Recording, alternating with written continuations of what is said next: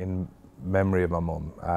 You know, she was a very dedicated, passionate, committed individual. So anything she got involved with, she would always, you know, do as much as she could. And you know, after the wonderful care that we experienced from the nursing team in terms of looking after her over our last few days, the launch of the support groups, I just made a pledge to myself and to my family that I would do anything I could to help raise awareness and to help make a difference. And you know, there's going to be hundreds and thousands of people that have probably thought very little about sepsis in the way we did. You know, it was a condition.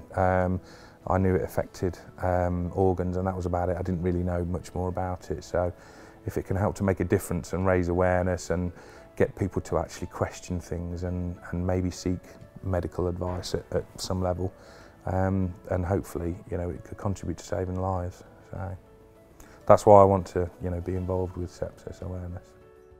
Anybody can develop sepsis, so from the very, very young to the very old. There are people at a higher risk of getting infections and therefore at higher risk of getting in sepsis, and those people are immunocompromised. So if you think of anybody who's been having perhaps cancer therapies, chemotherapy, things like that, their immune systems are going to be a lot lower than the rest of us. Maternal ladies, and also postnatal ladies, people with immunocompromising conditions such as lupus.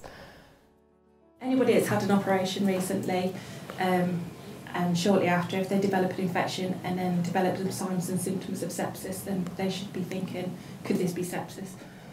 People on long-term steroids as well, then that's something that quite often gets forgotten, that actually steroids can have an effect on your immune system. I think if you've had sepsis before, there is some evidence to say that you might be more likely to get it again. But importantly, in your family, it can affect the very young or the very old, anybody. There's a really good support group that the nurses from University Hospital are involved in as part of the Sepsis Trust, the national charity that takes place every few months.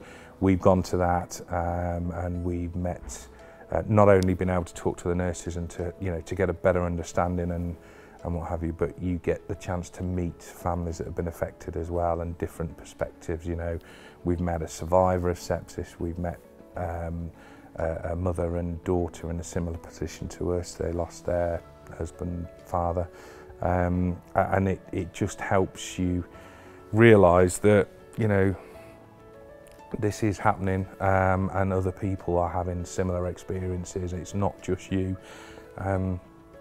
And it, you know, from an information perspective, it's really helpful as well. It's informative, you know, and I like that, you know, the theme of raising awareness. I'd like to try and help raise awareness of that as well. You know, it's something that's going to be close to our hearts for the rest of our lives. So, you know, there are people, there are places you can reach out to. The Sepsis Trust has a really good website and, you know, lots of informative information and what have you. So.